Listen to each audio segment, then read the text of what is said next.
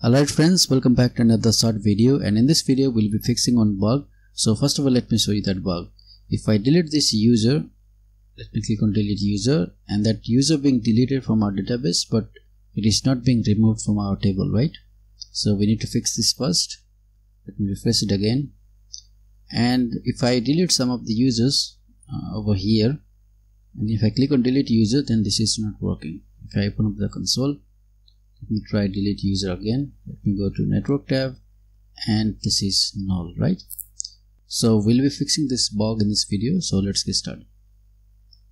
First of all, let me open up the code editor and let me go to user list item over here. And inside this we have the model as well. So first of all, let's move this model in our parent component. So instead of looping over each model, let's remove this from here and let's keep inside of user list.vue. This is the parent component.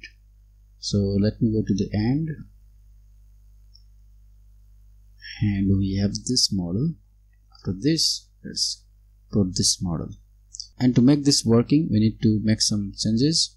So let me go to user list item, and over here we have that method called delete user and confirm user deletion, and also this state. So let's remove this from here and let's put this inside of user list component.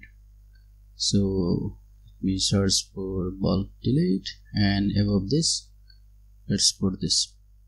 Okay, now let me go to user list item and let's fire the event from here. So here, instead of calling the method, we need to fire the event. Let's emit the event called confirm user deletion, and let's pass user ID. Now we can listen for that event from our parent component. So over here, let's indent it.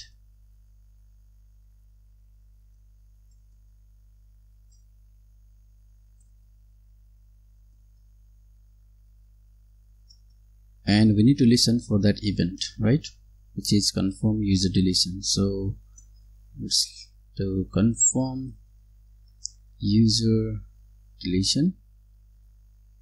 After listening to this event, we are calling the method called confirm user deletion on our parent component, and we have this method already over here, right, which is perfect.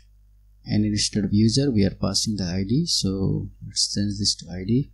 And let me go to user list item, and finally we need to define this inside of emitted events. So let's put it over here.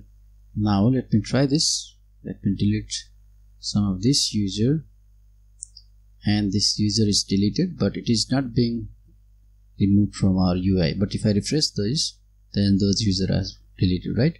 So let's fix this as well. Let me go to user list, and after performing the delete operation, we are firing the event. So instead of doing this, we need to do, let's me search for this function. Let's copy this code. Let me remove this function, and then instead of emitting the event, we can put that code over here. So let me remove this, and also we need to make few changes.